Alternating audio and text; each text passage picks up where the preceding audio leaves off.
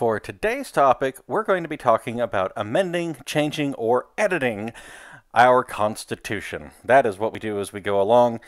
It is a direct result of the work that the drafters put into the Constitution that after the original 10 amendments, known as the Bill of Rights, that were adopted in 1791, the original document has been changed only 17 more times. Most of those amendments have been to protect or to expand rights that are already in the Constitution or in the Bill of Rights. So most of those things have been actually to increase rights, really with the exception of prohibition and only a few things that were actually structural in design. So we're going to go through a few of them here in a little bit. Over the years, though, there have been a lot of proposals to alter the Constitution. In 1808, there was a proposal by a Connecticut senator that the nation choose its president through an annual random drawing of a list of retiring senators, which sometimes doesn't seem like that bad of an idea. You'd get a lot more senators retiring more frequently, though. You also get a 1923 proposal. It was an amendment to guarantee equal rights for women. If the Constitution has rarely been amended, part of it could be because it was designed to be difficult, but not impossible, to do so. Amendments must follow one of two different routes. Under the one followed by all amendments to date, 2/3 majorities of each House of Congress vote for their approval, and 3/4 of the state legislatures add the ratification. Under the second route, 2/3 of the states may vote to call a constitutional convention, whose proposed amendments must be ratified by 3/4 of the state legislatures.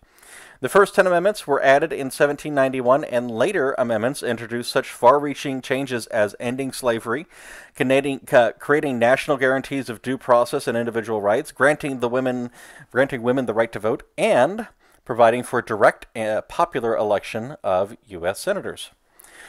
So in 1793, the Supreme Court angered the states by accepting jurisdiction in a case where the individual sued the state of Georgia. Now, to ensure that didn't happen again, Congress, and the states, of course, ratified it, added the 11th Amendment to the Constitution in 1798. Took them 5 years to do that.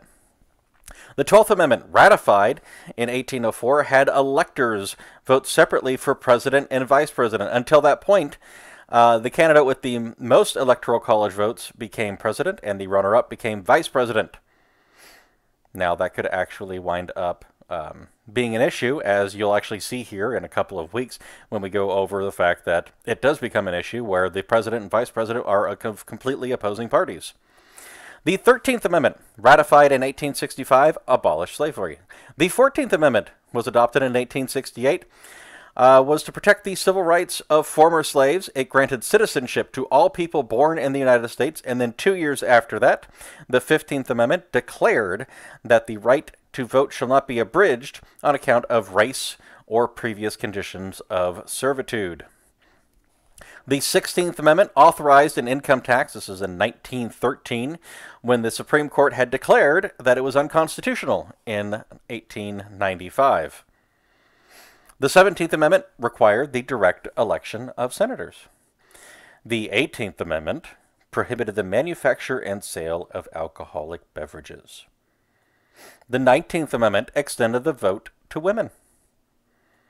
The 20th Amendment reduced the time between the election and the actual inauguration, the time that they assumed their office. It used to be in March, and then they kicked it back to January.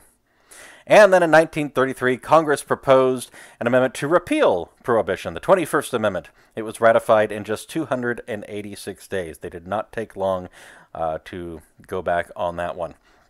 The 22nd Amendment, adopted in 1951, limited presidents to 2 terms.